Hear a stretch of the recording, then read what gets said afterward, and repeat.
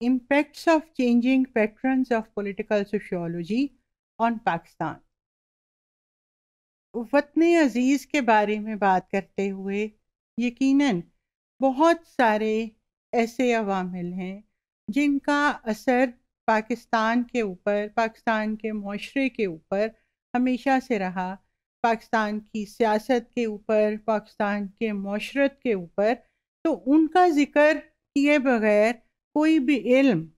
चाहे वो आजकल के दौर का मॉडर्न इल्म हो, चाहे वो साइंस हो, चाहे सोशल साइंसेज हो, वो नामुकम्मल रहते हैं। हम जानते हैं कि जो पॉलिटिकल सोशियोलॉजी का जो इल्म है उस पर बहुत सारे जो चेंजिंग पैटर्न्स हैं, they have their own influence, whether they are the actors, whether they are the factors, and specifically in the context of Pakistan, many actors, many factors, they have their own specific nature of influence on Pakistani society and Pakistani state. Because Pakistan is among the oldest inhabiting regions of the world. Pakistan जहाँ वाक़ है ये दुनिया के कदीम इलाकों पर base करता हुआ एक इलाका है जिनका नाम तारीख़ी किताबों के अंदर भी मौजूद है, जिनके मुआशरे की कहानियाँ लोग बहुत दिलचस्पी से पढ़ते हैं, चाहे वो तारीख़ के तालिब इल्म हो, चाहे वो सियासत के तालिब इल्म हो। इन इलाकों के बारे में, इनकी सकाफ़त, इनकी तारीख़, इनकी सियासत, ये पूरी दुनिया के लिए बहुत दिलचस्पी का हामिल हैं। तो पॉलिटिकल सोशियोलॉजी जो है, जब ये पाकिस्तान के बारे में, पाकिस्तान के जो चेंजिंग ट्रेंड्स हैं उनके बारे में बात करती है, तो सबसे पहले ये इवेलुएट करती है उन हिस्टोरिकल डेवलपमेंट्स को जिनसे गुज़र कर पाकिस्तान का क़याम जो है वो अमल में आया। पाकिस्तान जिन इलाकों पर मुश्तमिल है इनके अंदर वैरायटी ऑफ एरियाज़ हैं, देहाती इलाके भी मौजूद हैं, कबायली तर्ज़ ज़िंदगी भी इन इलाकों के अंदर मौजूद है, शहरी ज़िंदगी का तासुर भी यहाँ पर मौजूद था अगर हम हिस्टोरिकली एवोल्यूशन देखें उन इलाकों का जो आज पाकिस्तान में मौजूद हैं। इसी तरीके से जब पाकिस्तान की सोसाइटी को देखा जाए तो यहाँ भी बहुत इंटरेस्टिंग फैक्टर्स हैं, like the unjustified and uneven distribution of resources by colonial masters, then the migration and the immigration of, as a factor, then definitely the merger of resources, then the availability of resources, and then the weak societal organizations lacking cohesiveness. यानी मुख्तसरन हम अगर देखें कि पाकिस्तान में जो मौजूद इलाके हैं इनके मुआशरे, इनकी जो मुआशरती खसूसियात हैं उनमें ज़राए तो मौजूद हैं, लेकिन उनकी जो अनइवन डिस्ट्रीब्यूशन है इस वजह से यहाँ पर क्लास सिस्टम भी मौजूद है।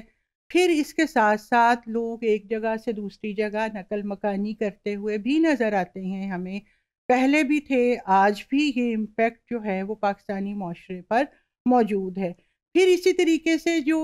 कुछ इलाकों के अंदर जो वीक सोसाइटल ऑर्गेनाइजेशन है, यानी मुआशरा जो है वो बाज़ जगहों पर हमें उस तरीके से मुनज़्ज़म नज़र नहीं आता। तो ये वो खसूसियात हैं जो पाकिस्तान के मुआशरे में हमें मौजूद नज़र आती हैं और शुरू से मौजूद रही भी हैं। ऐसे ही पाकिस्तान की जो सियासी सकाफ़त है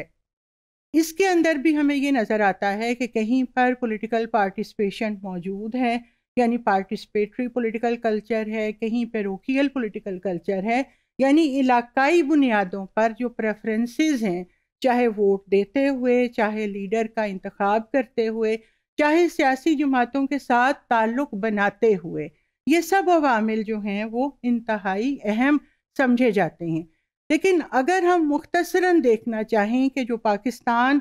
का इस वक्त जो सियासी मुआशरा है उसमें हमें ख़ास तौर पर जो एक किताब लिखी गई है, Pakistan social and cultural transformation in Muslim nation, Qadeer साहब की ये किताब है, हालांकि 205 में आई, लेकिन आज भी इसकी रेलेवेंस इसलिए है कि इसके अंदर जो खसूसियात दी गई हैं,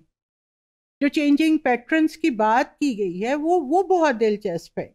यानी बात ये की गई कि पाकिस्तान का जो मुआशरा है, पाकिस्तान के हिस्से में जो इलाके आए, ये शुरू से ही वो इलाके थे जिनकी अपनी शनाख्त थी, और वो शनाख्त आज भी इन इलाकों के पास मौजूद है।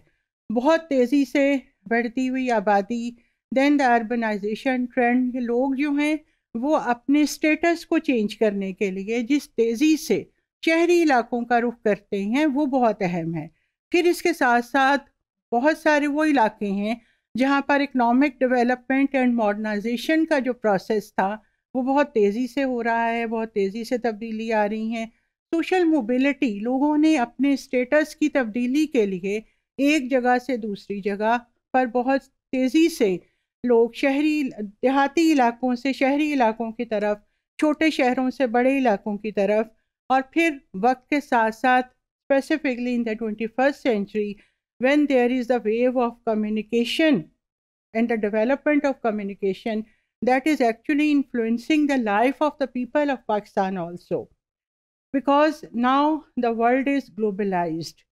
Now we have to live according to the trends of international community and according to the demands of globalization. So Pakistan is part of that race, and Pakistani people, they are getting modern education, they are getting familiar with the modern means of communication to compete the world. But the same time, there is the debate of Islamism, that people of Pakistan, because they are strong believer, the majority of the population is a strong believer of the religion, so definitely they do not want to quit their identity as that they are the Muslims living in the holy land of Pakistan.